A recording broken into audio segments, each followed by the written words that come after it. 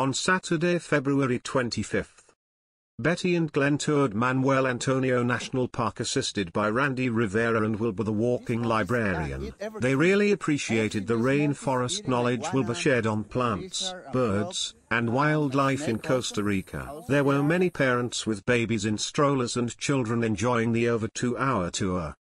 Or longer if one spends time on the beautiful beach. When the Spaniards arrived in the 1500s, they saw the coastline of pristine beaches, resulting in the name Costa Rica, referring to rich coast. In 1972, Manuel Antonio Park, as a 78-hectare plot, was by law created into a national park to protect this natural gem. Use your camera to scan the Q code square to enter Manuel Antonio Park to walk along with Betty and Glenn as Wilber shares his incredible natural knowledge of the rainforest. Mira, take a look at the birds in there, guys.